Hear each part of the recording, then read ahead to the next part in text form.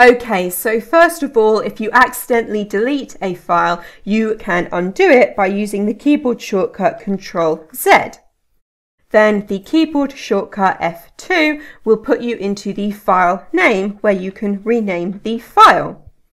Then pressing Tab will let you scroll down the list of file names, and holding down Shift and pressing Tab will bring you back up the list.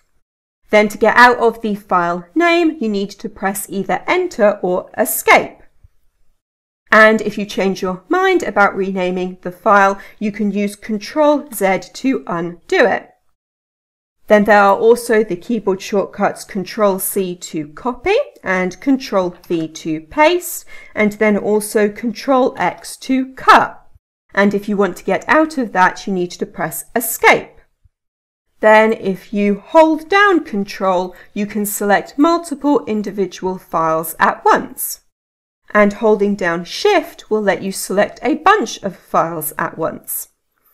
Then there's also the keyboard shortcut Ctrl A, which stands for All and will let you select all of the files in the folder.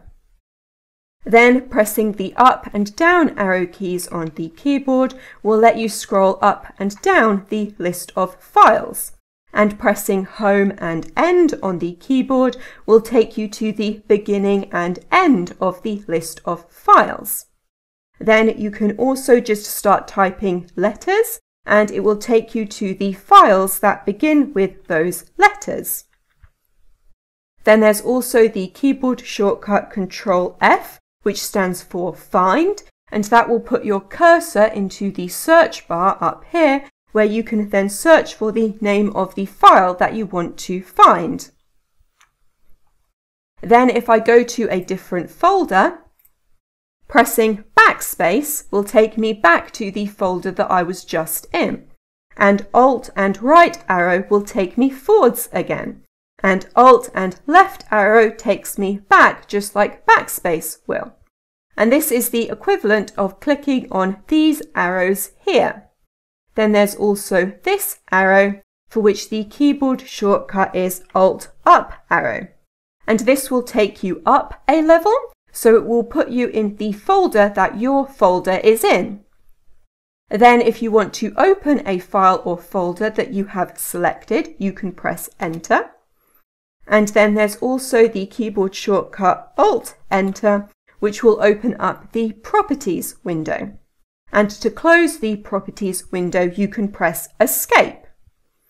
Then the keyboard shortcut Ctrl, Shift and N will create a new folder, and Ctrl N will open up a new File Explorer window in the folder that you currently have open. And then you can press the Windows key and right arrow to put it on one half of the screen, and Windows key and left arrow will put a window on the other half of the screen. Then Ctrl W can close the window, and if I close this one as well, then Windows key and E will open up a File Explorer window if you don't already have one open. Okay, so in this video I have shown you how to use keyboard shortcuts in Windows File Explorer, and that is everything.